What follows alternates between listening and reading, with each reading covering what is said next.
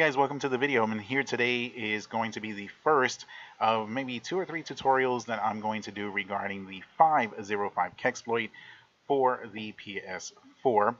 And in this video here, we are going to cover the user guide method, the easy version of the user guide method for today.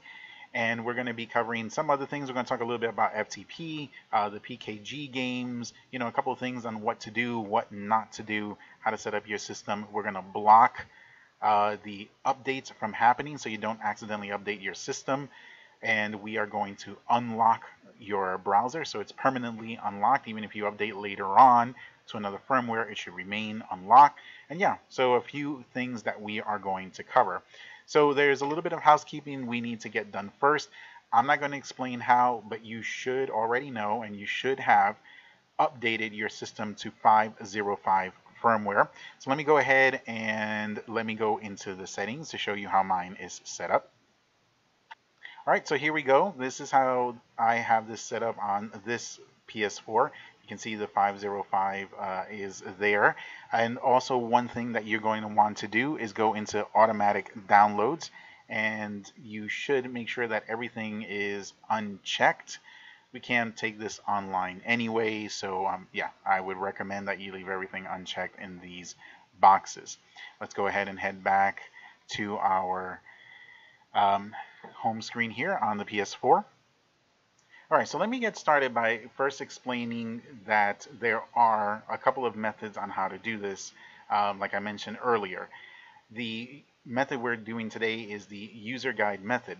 Now, the other method is the web browser method, and that is where you can, after you've updated to 505, you can get into your web browser, and then you can point it to an address that maybe is hosting the Kexploit and the files and the apps or whatever, and you can just use them right from there.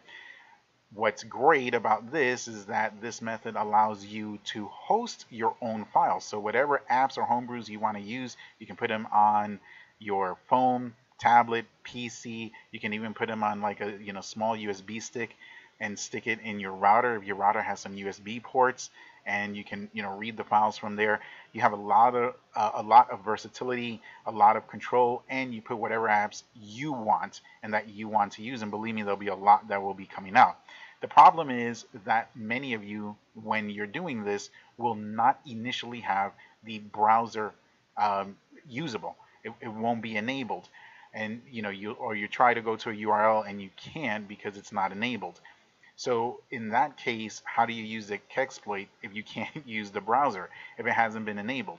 That's where the user guide method comes in, which is what we're doing today. And there are 2 versions of this, the easy version and the harder version. Today we're going to do the easy version. The harder version involves you installing Python on your PC as well as XAMPP or XAMPP, whatever it's called. And yeah, it involves a few more steps. And I will do that tutorial later on. That'll probably be the last tutorial I do.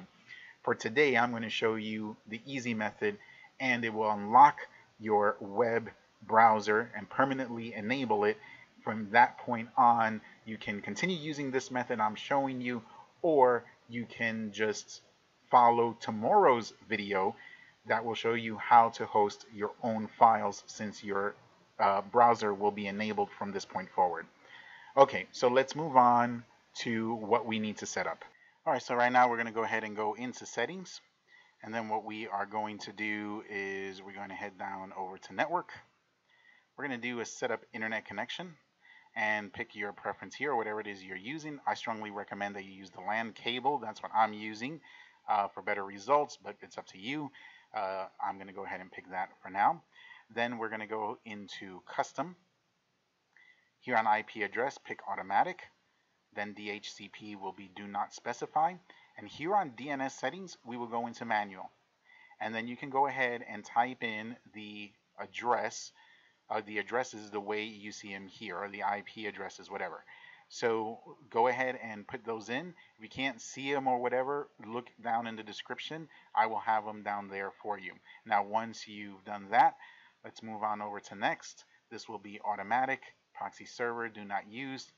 I don't need to test it. Let's go ahead and go back again. Now we're going to scroll all the way up to user guide help info. And then we're going to go into the user guide. And if you did everything right, this is what you should get. So some of you may already know Al Azif. If you don't, yeah, he's been on the scene for a while and seems pretty trustworthy for sure. So anyway, he has the files here hosted on his server.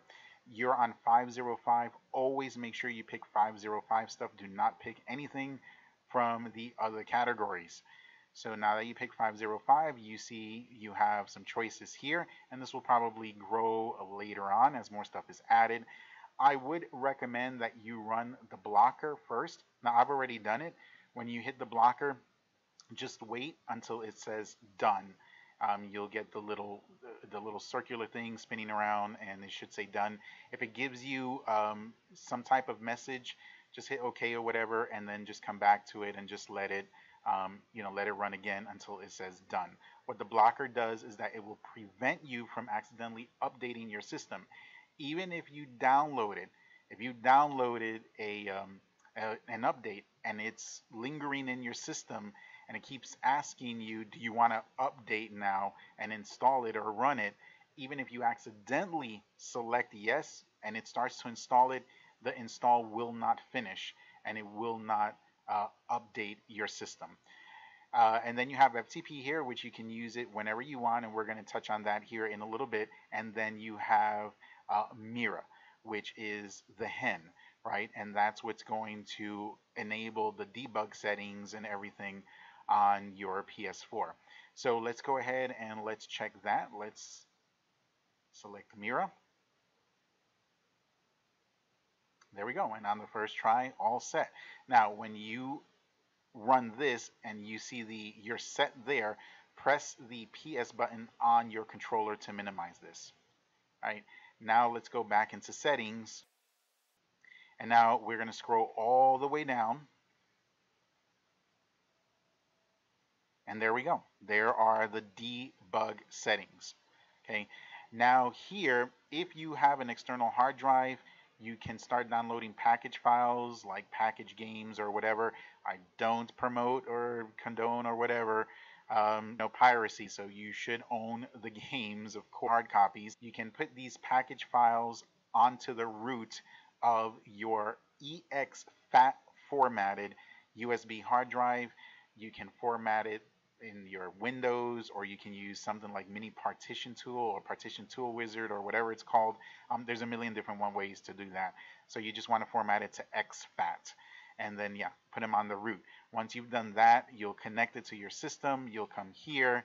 We'll go into Package Installer, and then you should see all your package files there. Now I have a small game here just to demonstrate with, which is PT. So I'll go ahead and install that now.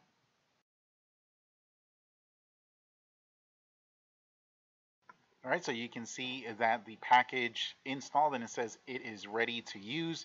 If we back out and go to our home screen, you can see that now PT is here. And by the way, anytime you install these games, you will have to run hen, the Mira hen or some other hen that comes out later on first in order to run these games. Of course, if you have a game on the disk itself, you don't need to do that. You just put in the disk and go if you want to play it from the disk. So anyway, that's how you do that. I warn you, be careful when you install these package files. For right now, keep it to games, and as long as those games require 505 or less, they should work on here just fine. If you are going to install package files that are homebrews or apps or something, always make sure that they are certified to be working on 505 and not something else, because then you can run into problems. All right, so the next thing is the web browser. Now the web browser is actually really easy. Once you run this Mira hen, it will, and it should, perma unlock or perma enable your browser. This means later on, even for future Kexploits, if they come out and you have to update, the browser should remain enabled. Now, if you don't see it, the only thing you need to do is go into the library and then scroll till you find the internet browser, and then just start it. And when you're done, just escape out of it. And when you come here, then it should be on your home screen permanent like. Now the next thing is that I need to mention is the FTP real quick. Oh, and by the way, now that it's permanently enabled, you can watch the next video, and the next video, when I release it, I'll put the link in the description. It will show you how to host these files yourself, and just watch that video so you know how to set that up. The next thing is FTP. We can go here to the user guide. And by the way, you can you can leave the DNS settings the way you want. Once you've hosted your own files and you put them wherever you want via the web browser, then you can change them and just set it to automatic, so that way they go back to default. So let's go into 505 and let's go into FTP, and then you are there. You go, done. Now pay close attention here to the upper left screen. It tells you your IP and then your port. I think the port on this will always be 1337, but anyway, that's what you're going to type into FileZilla whenever you want to transfer files over. You'll type the IP and the port. In case you forget what the IP is, you could always go into your settings, into your network settings, and just look at your information here, view connection status, and you can see your IP is right there. And then you can come down here and you can see it's the IP address right there, the 192.168, whatever. All right, and that's pretty much it, guys, for now. Don't forget to watch the next video where I'm going to show you how to set up and host your own files on your whatever device you want to use as a server.